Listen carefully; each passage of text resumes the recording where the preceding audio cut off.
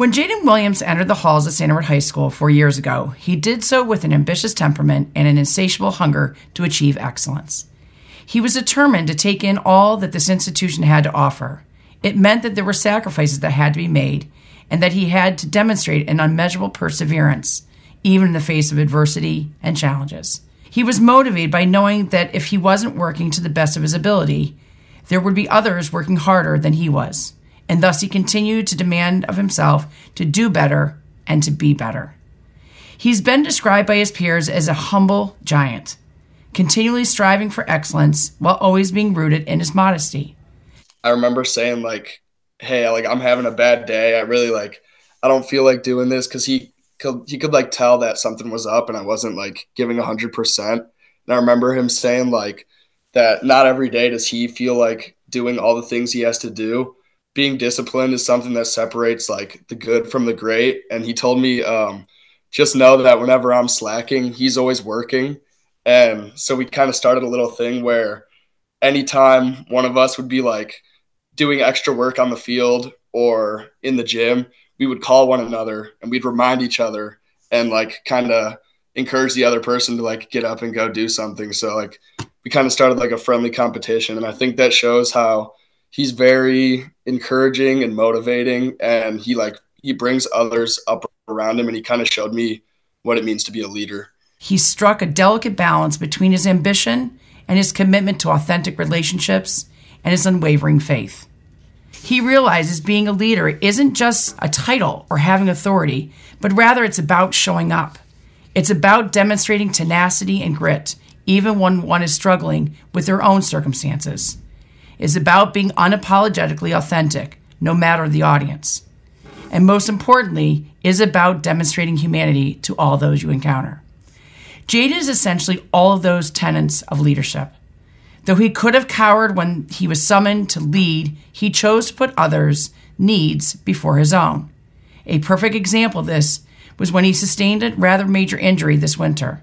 Instead of disappearing from the rugby pitch to nurse his injury, Jayden, as captain, stood through the cold and the howling winds to coach and mentor the younger players. He reminds us through his daily actions that we are worthy. Why? Because he shows up.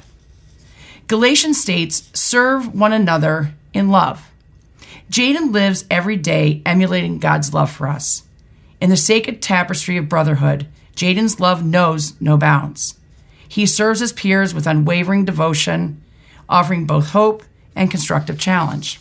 He embraces his brothers no matter where they are on their journey and willingly walks by their side. In doing so, he extends not only his hand, but also his heart. We spend a lot of time at St. Ed's trying to lift each other up, and we have all these aspirational goals.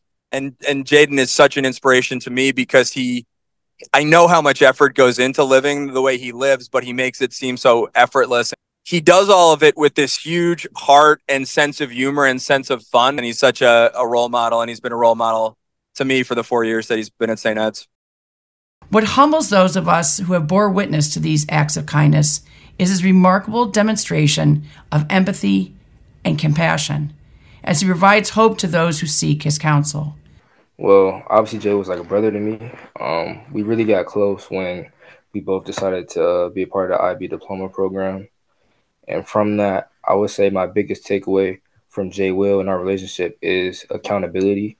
Sometimes you just need a friend or a brother that will always just tell you when either you're slacking or you're doing good. Just give you that, be that person to always be in your ear to just keep you focused and keep a strong mindset throughout whatever you're going through. At the heart of Jayden's journey as an Edsman lies a deep and abiding faith, a faith that transcends words and finds expressions in the quiet moments of communication with God. Those of us that have had Jayden have heard his 3 o'clock alarm right at the end of the day. It wasn't until just recently that I learned that alarm was set to remind Jayden every day to take time from the demands of the school day and to sit quietly in the presence of God in our chapel. What a beautiful image. A young man who is willing to quell the noise around him and to sit quietly in prayer and give thanks. Jayden stands firm in his unwavering faith and projects the beautiful relationship he has with God with an audience of thousands of viewers. How's y'all day going today, man? It's finna get a little bit better with this word. Today we're in John chapter 9 verse 3, and it states, Jesus answered, neither this man nor his parents sinned. He was born blind so that God's works might be revealed in him. And as many of you who know me personally know, I just had a rugby tournament this weekend, and I actually just broke my foot.